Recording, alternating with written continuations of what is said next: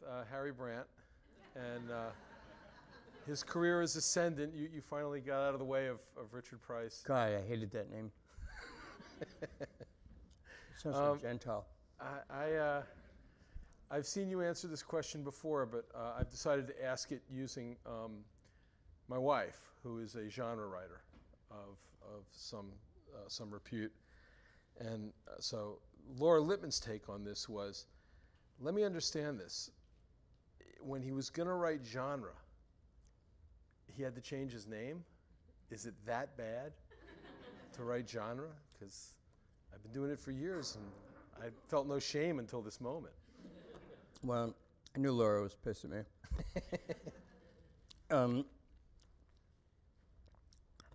When I started this book, The Whites, what I intended to do was write a strictly genre book that was going to be an urban thriller, although the problem with thrillers is they're rarely thrilling.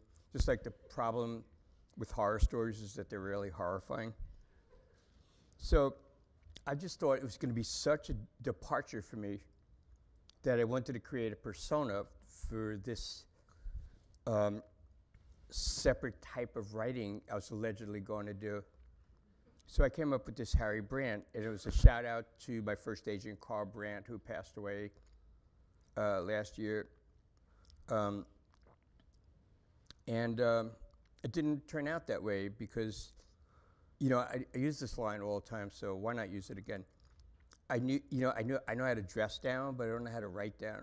I only know one way to write. I've been writing books for 41 years. I didn't just say that. And the book kept expanding on me, and the characters kept becoming more. And all of a sudden, I was writing about family dynamics in a way that I've never done before. And the book became as much about the family, contemplation and a portrait of a family, as it did about, oh man, who did that? So it turned out to be a Richard Price novel after all. And it took me 4 years, just like any one of my cinder block books. And at this point, I regret using the pen name because I was kind of foolish to think I could become another person. Laura's still going to be pissed at me. That line about writing down, when you come over for dinner, you God, might no, I'm not going to say it. Yeah, I'm stripping down. I very much, I was, to give you some small history in this preamble here, Richard and I had the same editor, John Sterling. He's here tonight. When I was working on Homicide and he was working on Clockers. And to me at that time, Richard Price was The Wanderers. I read that book when it came out. 1974, yeah. Yeah, that was like, holy shit. Yeah, this is otherworldly. And then I was a police reporter in Baltimore. And John laid the manuscript of Clockers on me. Not even the reader's copy, but the manuscript. And I remember reading through it and thinking, my God, he got to everything. He got to everything the way it actually is in the project stairwells, in the corners. This is how it is. And he got to it all. And he got to it before even journalism got its head around that sort of moment of that wave of the cocaine epidemic and when drugs became sort of every other corner and started devouring stuff. And I remember feeling the admiration and envy of, this is fiction this is like, The Wanderers to me, I never imagined that it was researched. I imagined it was conjured the way I imagined literature to be conjured. This was literature too, but I remember thinking to myself, this motherfucker actually went out, he had to know these. Say that at the Y? I just did. You went out and you there actually, goes the YouTube thing. Okay. I knew he knew people who existed. I knew he knew the people of Clockers. He had they had been transformed to literature, but I knew you knew it. And I don't think until that moment I had really seriously given thought to the notion that novelists love research. And you love research. This is Well, in my life, you know, if I look across the trajectory, I've written 8 books before the Whites. And the first 4 books, I was young, and I honestly believed that old thing, write what you know about. All I knew about was me, because I was in my 20s. You know, what do I know about? And after the 4th book, which is exhausting and a flattening experience, I ran out of me. I didn't know what to do. And I was writing more because I was anxious about getting published than because I had something I really wanted to say. And the book suffered for that because there was no core. And I quit writing for novels for 8 years, and I started writing screenplays. And for the first screenplay that made it into a film, Color of Money, it was a road movie. And it was about pool hustlers. And I barely knew how to play pool. Plus, it was not a New York sport. I mean, if you call, on the other hand, they say, anything you play where you can still wear your wristwatch is not a sport. So I don't know if pool is a sport or golf or something. But I had to go, you know, Scorsese said, well, you got to learn about pool if you're going to write this. See ya. And I went down to Alabama and Virginia and Kentucky, and I hung out with pool hustlers. And all of a sudden I learned, I can learn stuff. Just because you don't know it, you don't know something, that doesn't mean you can't learn about it and then know something. And I discovered the world of learning, and if you have enough imagination and an eye for detail and ear for how people speak, and if you pick up just enough rudimentary knowledge about this world that you'd know nothing about, you can turn this into art. And I wrote Color of Money, and then I wrote Sea of Love, which involved police work. And I didn't even know a policeman. When I was a kid, I never knew a policeman. But I got hooked up with a guy in Jersey City, and all of a sudden I'm in the back of a police car. All of a sudden I'm going to crime scenes. And once again, I'm learning. And the learning was so exhilarating to me, and I just felt my creative life expand. So after 8 years of researching screenplays, I finally came across a story that involved my own experiences, having been a coke addict for a couple of years in the early 80s, that involved all the things I saw through cops' eyes, that involved housing projects that were identical to the projects that I grew up with and built in the same year, that had become tiger cages. And I started teaching pro bono at Daytop Village, which was a rehab center, mostly for teenagers, in a part of the Bronx where I was born. And all of a sudden, after all of this experience and sopping up things, I realized I wanted to write something that I will not trust to the marketing department of a studio. I will not be nibbled to death by ducks.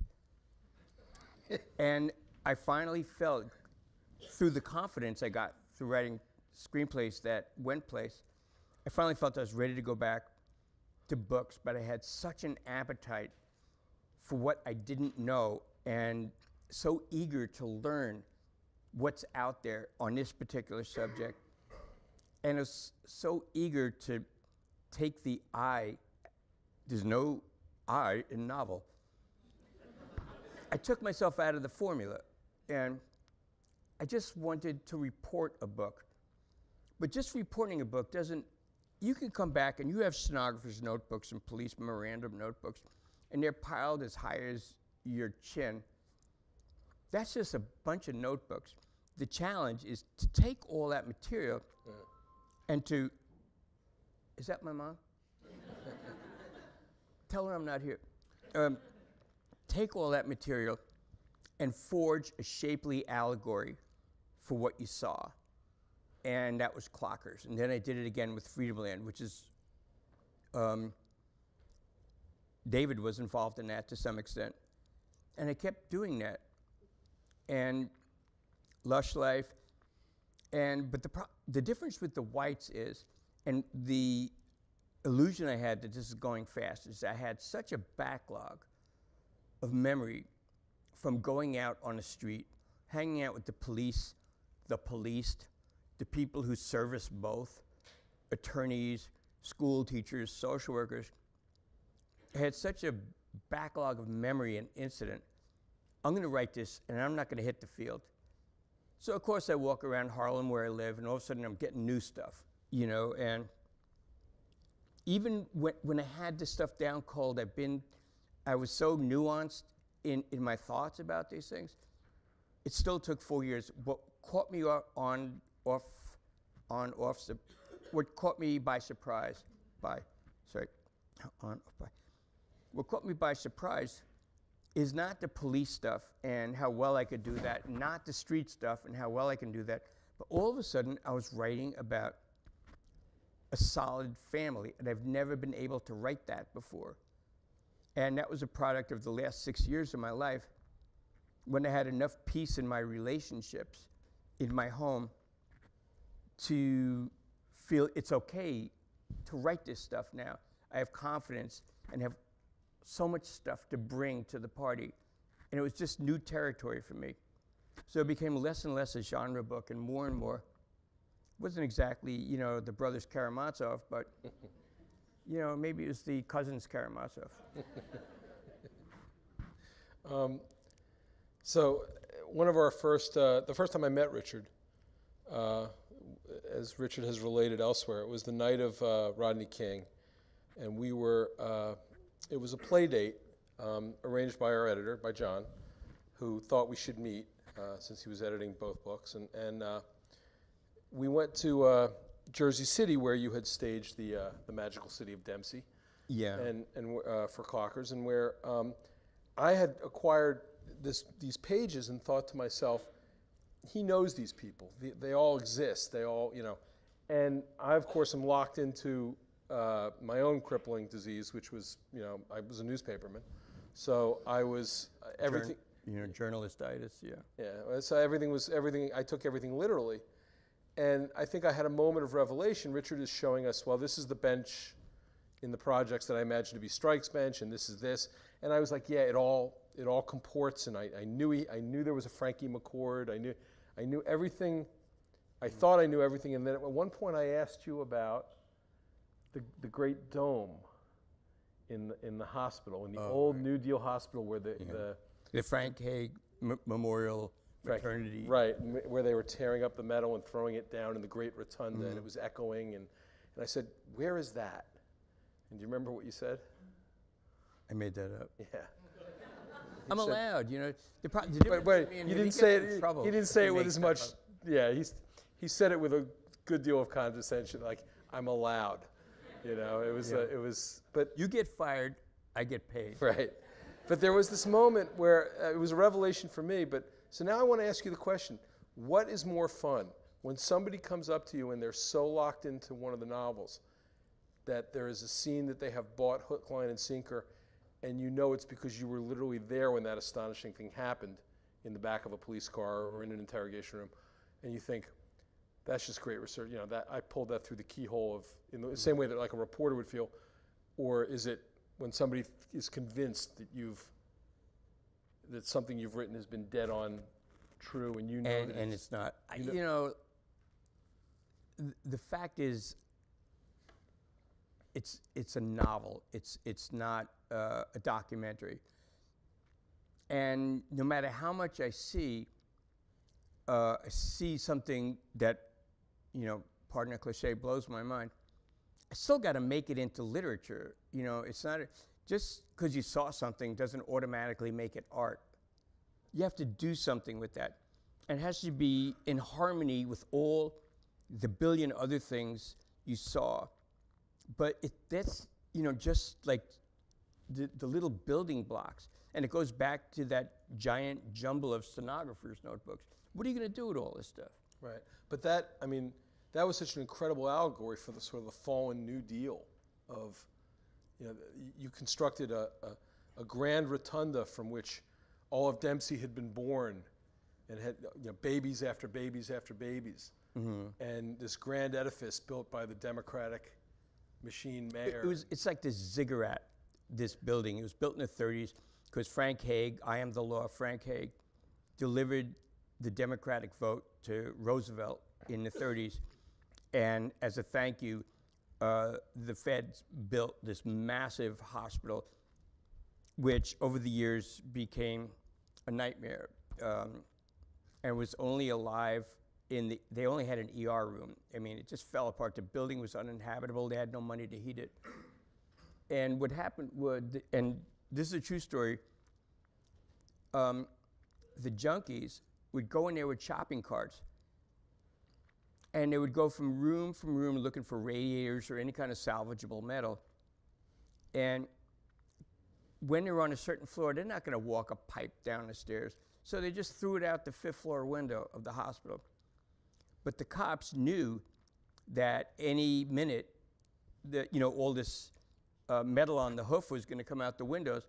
So they would park their cars waiting for the stuff, and they would grab it. And so they could cash it in at the salvage yard, which, by the way, was run by an ex-cop who bought all his, all the salvage from the Crackestanis and the pipe heads. And so they would rip the junkies off by taking the radiator that the junkie laboriously, liberated. And at one point, there were two, I think I was told this, but there were 2 police cars, and they would just sit there waiting, for the metal to come out of the air. And some nice piece of copper came down, and 2 cops from 2 separate patrol cars came racing for it in opposite directions and gave each other a concussion. But there was so that's the fact, but there was no atrium, there was no aviary dome in it. But I was crushed. I really, but I this wanted to is see the that thing, building. when people, I got so into reporting that when people would say, oh, I love that scene when so-and-so does that thing with so-and-so, and it would almost feel guilty, like, I made that up. I'm a novelist. That's my job. Yeah. Now, you get all the credit in the world, and deservedly so, for the dialogue being just pristinely correct. I mean, all the dialogue, the cop speak is correct, the street speak is correct. It is, nobody who reads a Richard Price novel ever comes away thinking that a line of dialogue is out of place. What I don't think you get a lot of credit for, and what we tried to bring out when we had you sort of captive for some TV writing, was I don't think you get credit for how funny it is, how darkly funny. Well, we talked about this, I find humor is not the same as comedy. Humor is about humor is about provoking recognition in the reader. If you nail a conversation, if you nail a certain archetype and expand on it in a way that makes it fresh, if somebody reads this and they feel like, oh man, I utterly believe this conversation, they're gonna smile. Not because it's hilarious, or it might be hilarious, but it's dead on. Recognition is humor to me. If I can write about something in a way that will evoke that grin in people who have had no experience but with the people I'm writing about, but intuitively buy it hook, line, and sinker, that's my idea of being funny. But now, I will say this, having taken in a lot of writing and, from whatever this demimonde is of crime or poverty or whatever you want to call where we've spent a lot of verbiage. There's a lot of people who can internalize the wit and the humor of one side or the other. They can hear how funny the corner boys can be when they're in their element. And then they lose it with they go in the precinct and they find the cops distinctly inhumane and unfunny. Or they start out and the precinct humor is magical to them, but they get out on the corner and they just hear they don't hear any wit at all. These are just the chow for the heroes. of the story? Well, in novels of the 40s and the 50s, sort of like cop novels, you would have writers that were so in love with the cops, probably because they had a fantasy of, in a different life, I'd be a big policeman. And they're so grateful for hanging out with the cops, they fall in love with them. And there would always be this underlay of racism, because they saw like the black and the Puerto Rican perps and the street people as humorous, as opposed to the cops who were real. So it was minstrelly once they left the police and got into, you know, some drunk guy from Harlem, and it was painful to read. For me, my experience is you get sort of embedded. These cops invite you into the house of their life, and you're grateful, and you accepted the invitation. And all you want to do is write faithfully, not passing judgment, but just witnessing, and let them dig their own graves and build their own monuments. But at some point, I want to go to the police. I want to go to the people that live in the world that the police are a constant presence. I want to hang out with them, and I feel just the same way about them. Thank you for inviting me into the house of your life. And I'm going to treat them with the same, you know, open-eyed empathy. You know, if I have to tell you this is a bad cop, if I have to tell you this guy's a scumbag and deserves to be collared because he's just a bad seed grown to adulthood, if I have to tell you that, it's boring. I just want to present people and let you decide what it's about. What would be the verdict you most feared, and what would be the verdict you most hoped for when a book like Clockers came out, or The Whites, or any of these, where you're journeying from one side to another and passing back and forth between that? In terms of the reception of the book? Yeah, I mean, I always, in my own head, my own greatest fear was that the people living the event would call bullshit. So I never wanted that to happen. But, I mean, yeah. But like, you know now, like, okay, there are moments where, as you say, the cops are building their own monuments, but they're also digging their own graves as characters. So you're going to go back to a Larry Mullane and say, here's the book. Mm-hmm. And you know everything that's in there. And you know that at points the book is very empathetic to what it was like to be a Hudson County investigator. But at the same time, you know it's over with Strike and with mm-hmm. and you know he's going to and then flip it around. You know that at some point you're bringing that book back to Frankie McCord and saying, you know. Well, I can tell you about Frankie McCord. That's a whole story in itself. Yeah. Well, my big fear was not anybody's opinion of the people. Of course, I wanted people to read the book and feel like it did them justice, you know, but that in itself wasn't going to affect the way I wrote. I wasn't going to pander to anybody. And oftentimes, when the book was done and out, and I gave it to, you know, guys, the people on both sides of the line, I go into a room and they were there, and they'd kind of look at me and like kind of look away and sort of move away, and I'm thinking, oh Christ, they hated it. They feeling like I really betrayed them. They didn't feel like I really betrayed them. They didn't read the book and they were embarrassed. They're not novelists, you know. They're not bookworms. Listen, I got that reaction from Toni Morrison. I sent her, when Clockers came out, I sent her a copy, and me thinking that she can't wait to read it, ran into her at some kind of, you know, Penn Gala or something, and I went up to her like, you know, I said, hi, and she went, oh, hi, and she was kind of like, you know, skittish with me, and I'd known her for a while, and I'm thinking, she's going to bust me as a white supremacist. She's going to bust me as a cultural pilot, another white guy cashing in on the suffering of her people. She didn't read the goddamn thing. She's Toni Morrison. You know, what do you think? She has nothing on her end table? But of course, you know, this is my world. You just all live in it. And so therefore, she didn't like the book.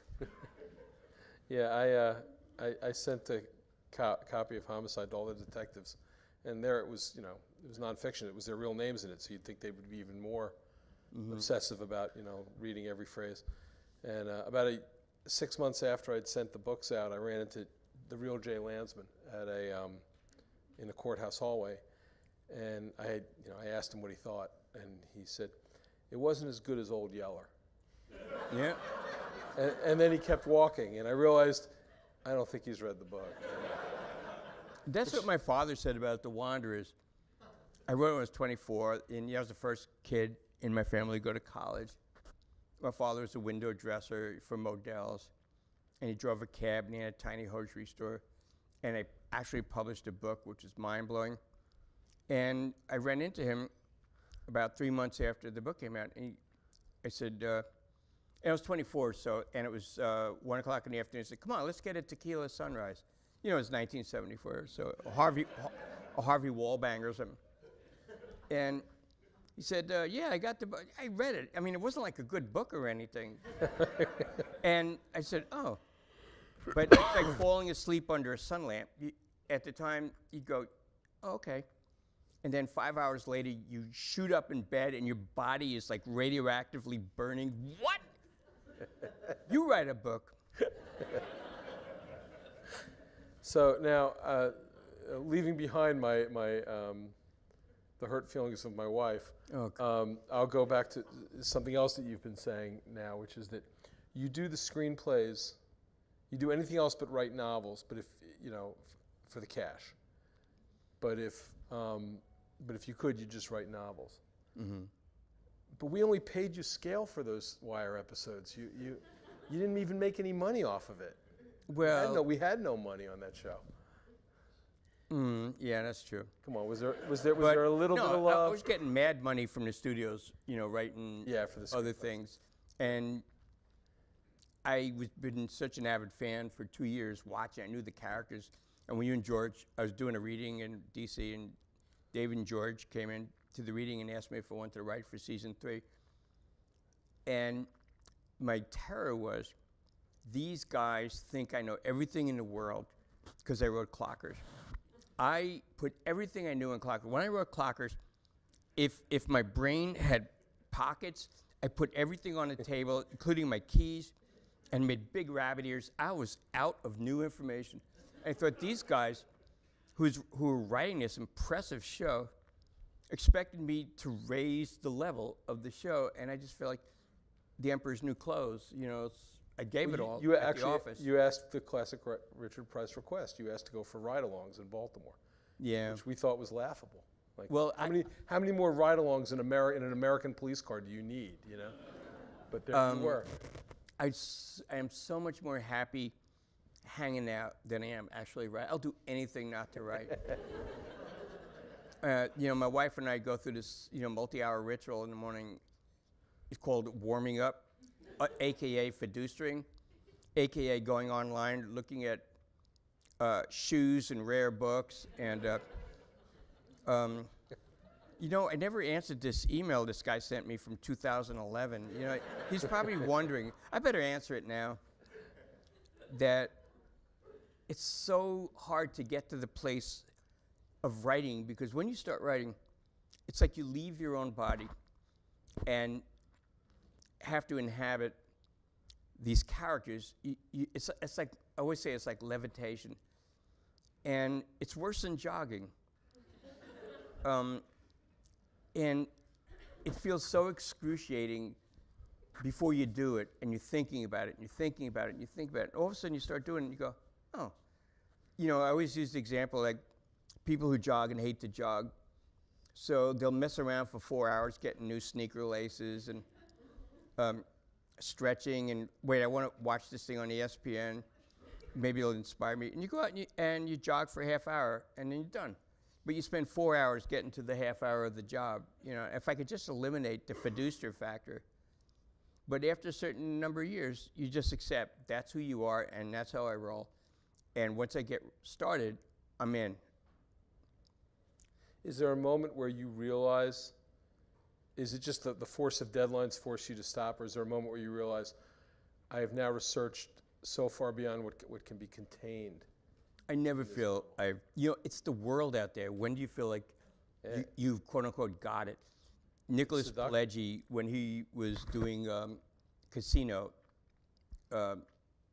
his nonfiction book about Las Vegas, he said he would be out there and be out there. And when he got to the point where he's asking some wise guy out there, some croupier, a question, and before the guy answered, he was mouthing the guy's answer. Once he could do that, he knew it was time to stop. But it's so addictive for me. An actor gets to try on so many lives and so many different roles. You're Shylock, you're a mafia don, you're a transgender monkey. You're anything you want to be, depending on the role. And I just want in my life to experience as many lives as I can. And it's like my mother calling out the window, come in and play. I mean, stop playing, come in and write. Mom, please, it's nice. Oh, we're just about, the guys are coming. It's like, I hate to leave the field, but you have to do it. For me, it's really bad. When I was writing Clockers, and John Sterling had about 2.5 years of meeting, after we signed the contract, 2.5 years of meeting me and being regaled and mind-boggled by all these incredible stories from the field. And we finally had one lunch, and it was like intervention. I told him, this happened, and finally he just said, look, I just have one question for you. What's the first sentence of the book? At which point, no, I don't know it. I don't know enough about, public defender's office. I don't know, enough about the public schools or the importance of the black church in certain communities. And he just said, what's the first sentence of the book? And it was like being talked off a ledge. I so did not want to hear that. Now, okay, you started out writing very personal novels. Well, not so much Waters, but you went through a period where you were writing what you know and you knew yourself, and it makes perfect sense. Now, you have become known for living on that precipice where cops in the street find each other, and these moments happen, and a city is revealed. Is there something about, let's lose the word genre for a moment, because I think maybe that is sort of there's all this bad weight, in literature around that word. But is there something really telling about crime and the culture of poverty? Well, crime as it really is, not crime in the P.D. James, who done it, and it was Colonel Mustard in the not that, but this stuff that is really examining. It's sort of where the have-nots touch the haves, where the police stand. It's where the fault lines of society really are. Did you find something there that, without having to preach anything or without having to argue politics, you were nonetheless tapping into something that was? Usually, important? What happens in this book or in general? In this book, but I mean, this is your groove now. Usually, what happens is the first thing that happens when I'm writing a book is to geographically locate myself. I'm in Jersey City. I'm in the Lower East Side. I'm in Harlem. And I know I want to write about this place. And usually what happens is, my thoughts about the place are panoramic. And I will wander in that place for a year before a story suggests itself. But what I've found, if there's a crime that is a story about the interface of all the disparate sections in the Lower East Side, or in Harlem, or in Jersey City, that crime and the orderly investigation that comes out of that crime. First of all, the crime has to speak to the bigger social ailment. And I'm not a social realist. I'm not a muckraker. But it's a crime that speaks of many things that are not literally in that. Once I have that crime, and I have this big messy panorama, I mean, there were 7 different ethnic and social groups on the Lower East Side. And the crime was white kids in the new Lower East Side coming up against black kids from the old Lower East Side, the projects, a misunderstanding that led to a shot fired and headlines all over the place. Once I find that crime, the orderly progression of the police investigating the crime, the witnesses that they see, the family, the victims, the perps, who they hide with, the perps' families, will give you a spine through that globulous panorama, and that becomes your organizing principle. Follow the investigation of the crime, and you will pull in everyone in that world. Mm-hmm. So there. I think, are they floating the cards? I saw them being waved at me, or maybe they weren't being waved at me. Okay. It's like an EST meeting. I was going to talk about language a little bit, and I had actually circled the thing, but I left it in my bag. So I'm about to walk off stage and go get it. Well, I'll you do the voodoo, but I wanted to talk about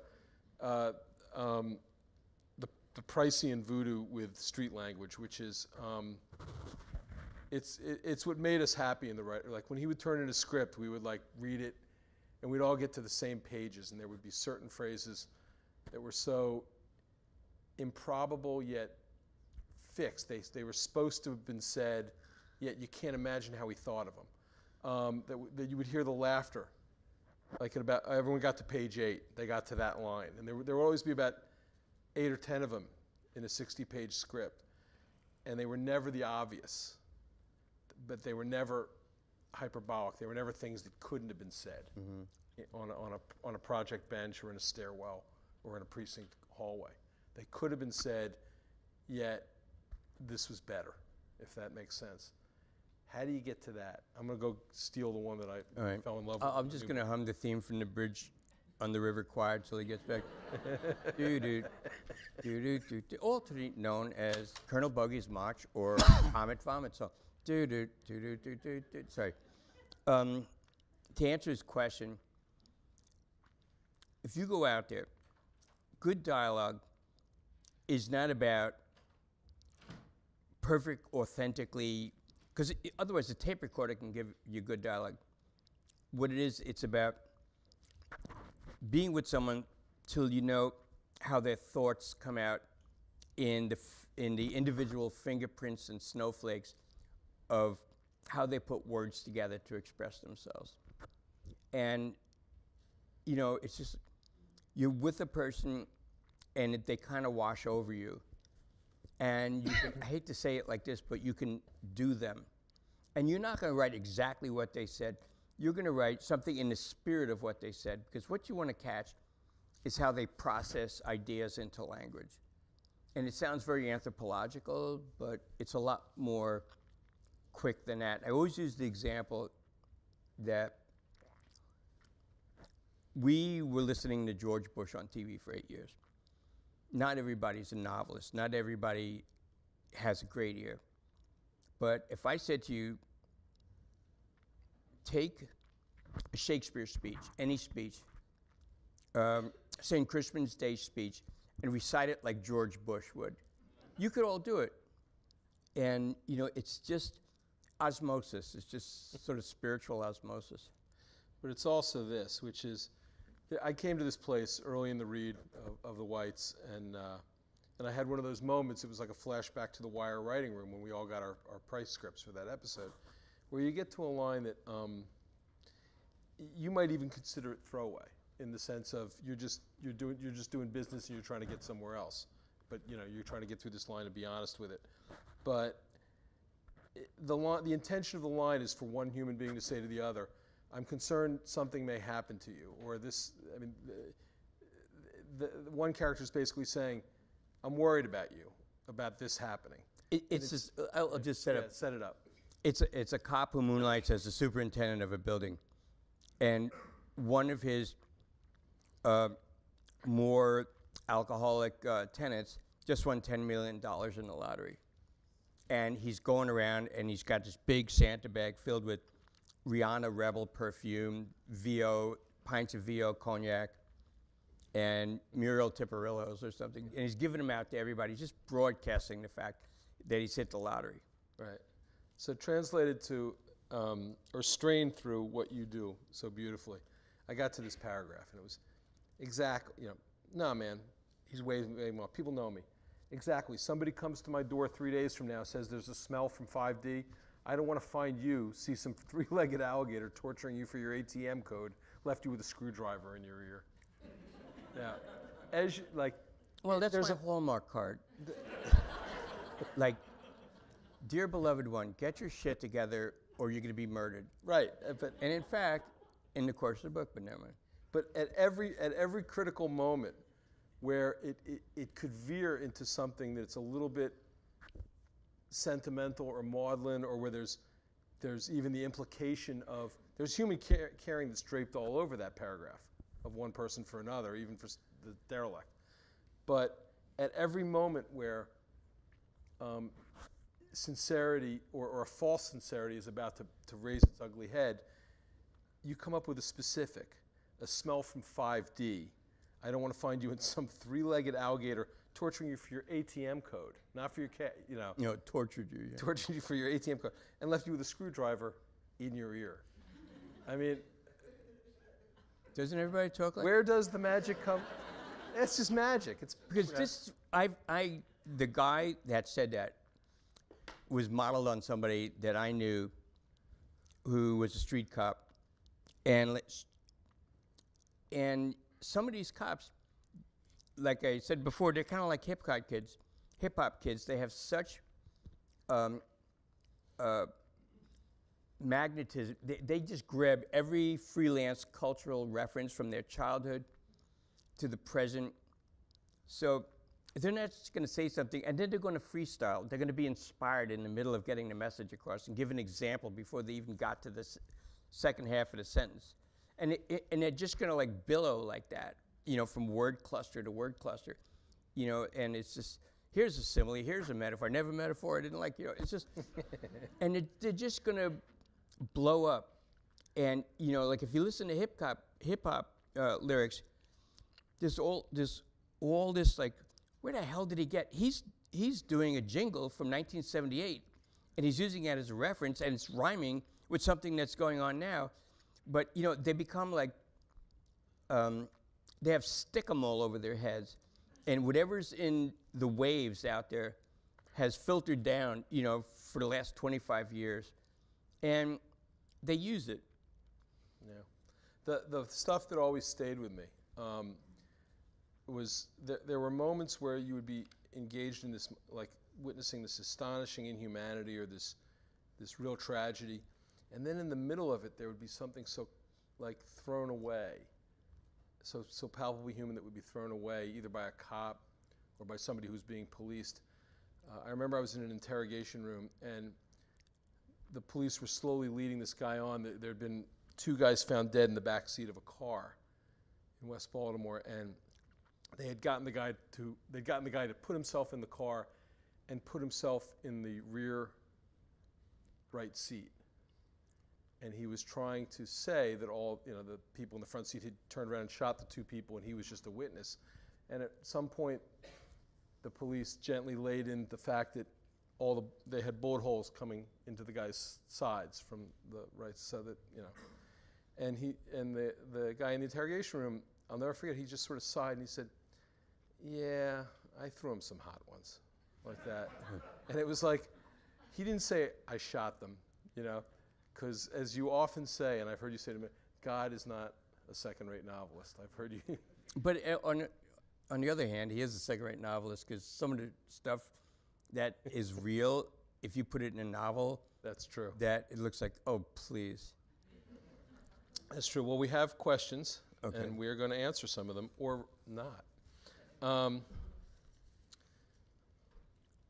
much time did you actually spend with Night Watch detectives researching the whites? And the more notable question, why do you think the NYPD continues to grant you such access?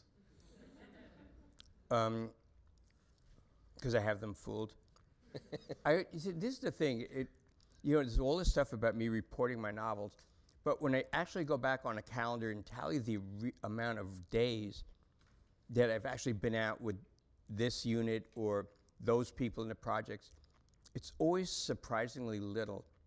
I think I went out with Night Watch on 3 nights, and I got permission to do it because the guy who was a sergeant in Night Watch that particular night was a friend of mine, and he said, come on, I didn't go through channels, but I made sure to go out on the 3 hottest nights for Night Watch. St. Patrick's, Halloween, and New Year's Eve. But, so it feels like I've been with these guys, out in the swamps, with big Margaret Mead glasses on. And I feel like I spend tons of time, but I really haven't ever really spent that much time. It's not like I go out even for a solid couple of days. It's sporadic always. Why? And what was the second question about the NYPD? Well, you answered that one first. Why do they let you do it? They don't let me do it because I learned not to go through channels. You always need a hook. My first hook was meeting a cop in Jersey City who was into the boxing world, and I was writing a screenplay for Night in the City that was finally made, 10 years after I wrote it. And he was a card-carrying member of SAG, and he was going to advise me on this in exchange that he would get an audition. Well, that never panned out, but he was the only cop I knew when I started writing Sea of Love. So I had this entree through him. It's basically you get passed around. You talk to one guy, and it's never because you got permission, because somebody knows somebody that knows somebody that says you're okay. So I talk to this guy, tell him what I want to learn, and he'll say, well, come out with us, but if you really want to learn that stuff, first of all, they have to feel like you're good company. They know you're a writer, and I forget the fact that they know I'm a writer, so I always get the best. They're not naive. So even though if I'm not copiously writing in a notebook, and I swear I'm not a journalist or an investigative reporter, I'm a novel, they're talking to a writer. So they're not going to, talk to me like they would talk to, the other guys that they work with 2 hours after I went home. But if I make myself good company and they enjoy the conversation we have, they say, well, that thing that you were asking about, you should really talk to Bobby, in the crime scene unit. And I'll make a call. So I get a call. All of a sudden, I'm with Bobby. And I'm going out with Bobby. I'm seeing things. And as I see things, I didn't even know I had questions about this because I didn't even know this existed until I saw it. But it always, leaps into something else that now that I know about it, I want to know about it. And they'll say, well, you need to hang out with Gene in art forgery or whatever, the scuba team. And basically, I always use, ultimately you get passed around like a bong. And the only requirement is that you're good company and you're interesting to them. And once I had movies, I did a movie with Robert De Niro, I did a movie with Al Pacino. You wrote Sea of Love, and it's become so much easier. And I'm, always say, I'm with them, and all night I'm thinking, oh my God, you walk around with death on your hip, how do you do that? And they looked to me and said, I want to ask you something, and be honest with me. Do you call him Bob, Bobby, Robert, or Mr. De Niro? Well, I'm glad you asked me that question. Now, about that death on your hip. So it becomes like a mutual curiosity thing. That one got me.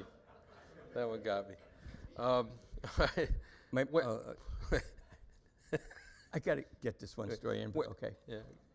When did you know your first novel was quote unquote ready for people to look at, ready to try and sell, etc.? I didn't. I was 22, and I started writing what I thought were short stories about growing up in the Bronx. But as far as I was concerned, I was in the MFA program at Columbia, and I was just a writer, and this is what I was doing for school. It was kind of a goof. For 2 years of the MFA program, I can go to cocktail parties, and people would say, what would I have read of yours? And other than saying, how the fuck do I know? I'm not a mind reader. The answer is, nothing. I could say, well, I'm in the MFA program at Columbia University, which, as you know, is an Ivy League school. And I didn't know it was ready. I just kept writing these stories for class. And one of the students in the class was Daniel Halpern at this time, who was a poet, but also had this magazine, Antaeus. And I read what happened to be the first chapter of The Wanderers, although I didn't know it at the time. And the class hated it and considered it racist because it was about a gang fight between Italians and blacks, and the Italians won, so it's racist. But he came up, he said, I'd like to publish that.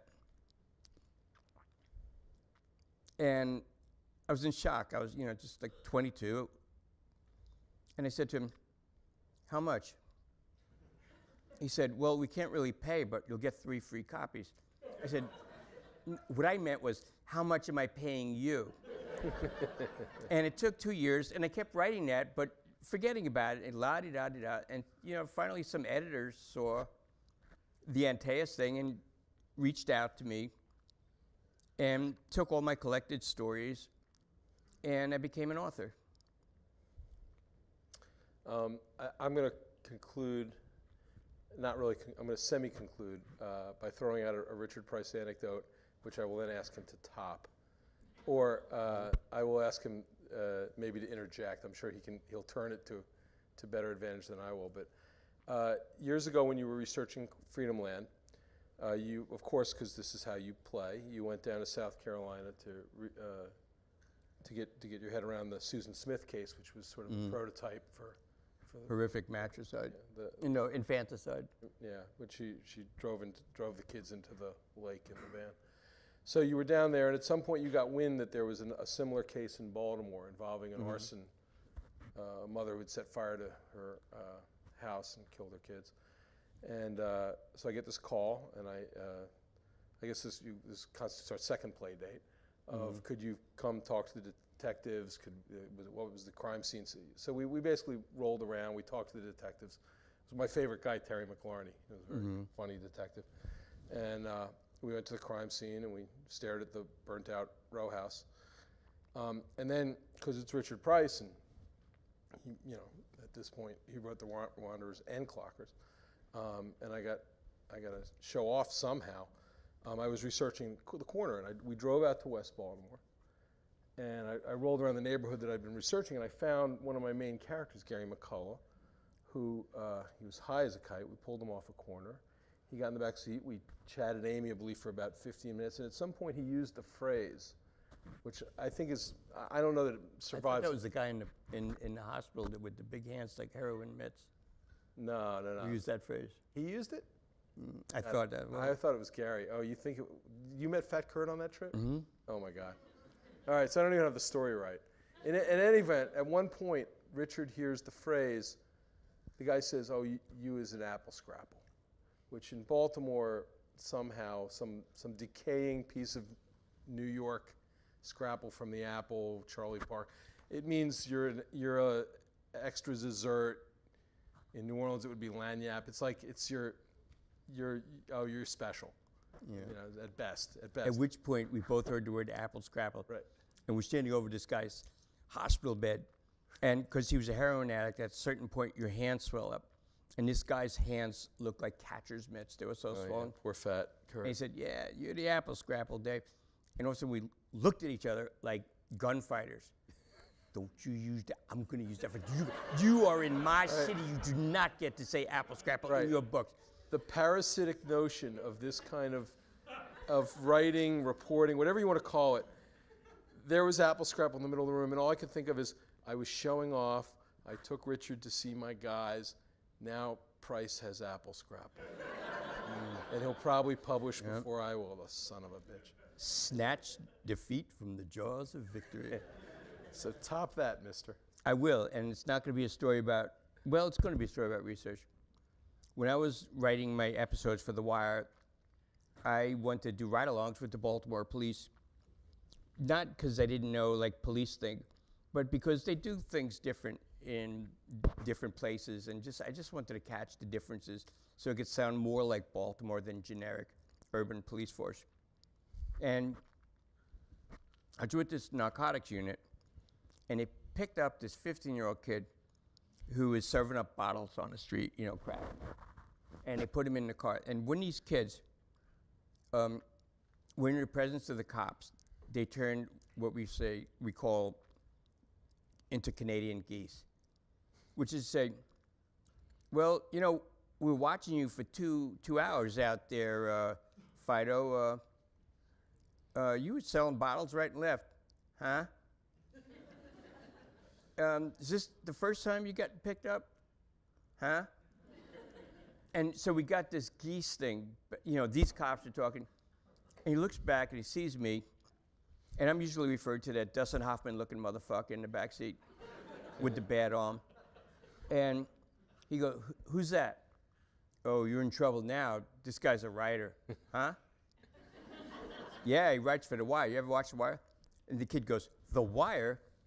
I've seen about 4 episodes, and I'm truly looking forward to the rest of the season. At which point, one of the cops goes, so, Fido, you like The Wire? Huh?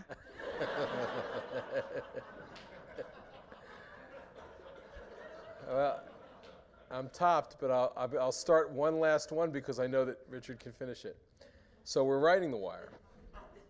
At one point, every now and then we would hand Richard something because, again, nobody gives him credit for how funny he is. It's all just, it's so authentic. It's so this, it's so that, you know, but the wit of the thing is the poetry that I most love. And so we come up with something. Richard, why don't you take this into your episode? You know that game, that sort of that morbid little game of heterosexual males where we sit around a bar and we say to each other, okay, you can screw 3 women on the face of the earth. You get to pick them, whoever you want it to be, whichever act, you know, Elizabeth Taylor, Butterfield 8, you know, whoever it is for you. 3 women, you just got to have sex with 1 guy first. And of course, the scam is as soon as the guy names anybody, you know, okay, you know, under any conditions. Yeah, you know. that guy rings your bell. Interesting. Exactly. Which he did to me, of course, as soon as he goes, oh, like say you say Steve McQueen. He's like, oh, Steve McQueen for you, you know. So we give him this, and the script comes in, and like I say, we're all reading it. We all get to page 8, and he picked a guy named Gus Triandos, who was a big, lumbering, 6'5", 1950s late Baltimore 50s, Oriole Baltimore catcher. Oriole catcher. He had legs like a stegosaurus.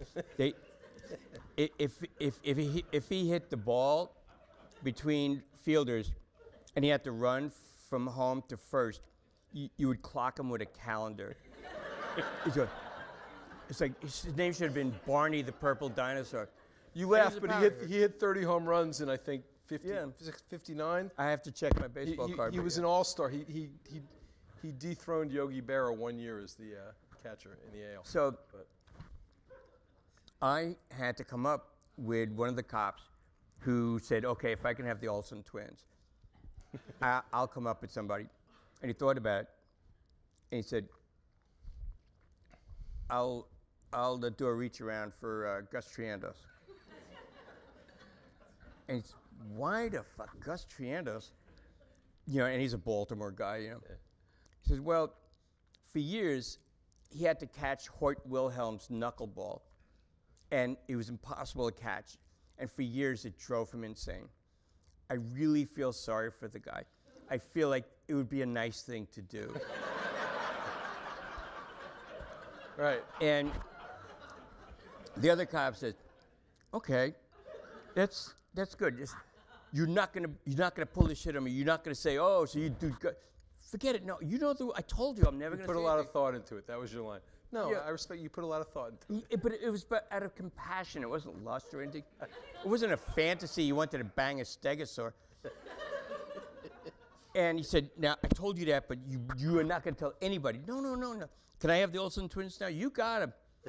And within a half hour, he gets out. They get out of the car, and they were in the precinct, and all the cops are in their cars. And the minute this guy who confessed about Gus Triandos, every cop is going, hey, how you doing?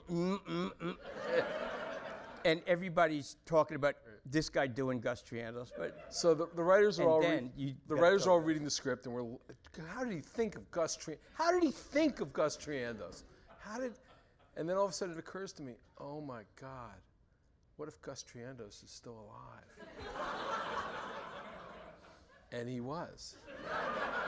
He was 77 years old. He lived in San Jose. His sons lived near him, and I had to call him. And again, I had to call him, and I'm trying to explain to this very nice old man. And I'm imagining a Gus Triandos who is like, because the knees, from being a catcher for 20 years, he's walking with a cane, and he's surrounded by these cherubic grandchildren. Tell us about, when you were an all-star dad, granddad. And I'm just thinking, I can't, I know he's a public figure, but I cannot do this without his permission. So I get him on the phone, and I'm trying to explain the joke. And he's getting lost. He's saying, wait, so I'm gay? No, it's not you, it's not you. And I called Richard, and I made you come up with an alternative, right? Which I'll tell you after you're done, and then we'll sign some books. Yeah. So about 9:30, I think. Yeah. Okay. Get to the end of the story. So finally, we sent him the pages. Oh, it's not. We sent him Richard's pages, and I didn't hear anything for a week. And then Gus Triandos called back, from San Jose, and he said, "I get it. It's really funny." He said, and the guy feels sorry for me because I had to catch Hoyt Wilhelm's knuckleball, and he said, "Shit, I feel sorry for me." So that was, thank you, Mr. Triandos. Thank you. And, I think I sent you the email that said, when you speak of me, speak well for having done this. Well, listen, you talked to a Baltimore legend, so don't complain. That's true. So I just, okay, it's 8:38. I just want to tell, he had me write an alternative guy if Gus Triandos came after him with a baseball bat at about 0 miles an hour. So I wrote that the guy was going to have sex with a 1950s wrestler called the French Angel. Now, the French Angel was the French Angel was stumped and barrel-chested and had acromegaly, like giantism. So his head was like half his body was his jaw. And he was a very popular wrestler, but he had a gland disorder, and he was my grandmother's favorite wrestler. And so I wrote the explanation like my grandmother told it. He was so ugly, and my grandmother was 300 pounds and 5 feet tall. He said, the people used to boo him because he was just so ugly and he's so hard to look at. But I could look into his eyes. He was a good man. How was he a good man, Bubby? He went to leper colonies all over the world because he felt sorry for lepers. And he wrestled for them. He would put on wrestling shows. He would wrestle for them. And the lepers loved him so much. And they couldn't touch him or hug him because they had leprosy. So they kissed his shadow. And so I did this monologue. And it just came down to about 20 years later, I was going, wait, he went to a leper colony, and he couldn't touch. Who the fuck was he wrestling? And on that note, those were the B pages that never saw the light of day. Sadly, there is no turned topping into a moth routine. There is no topping the French Angel or Richard Price. Thank you very much. There was the Swedish Angel also. Pretty good.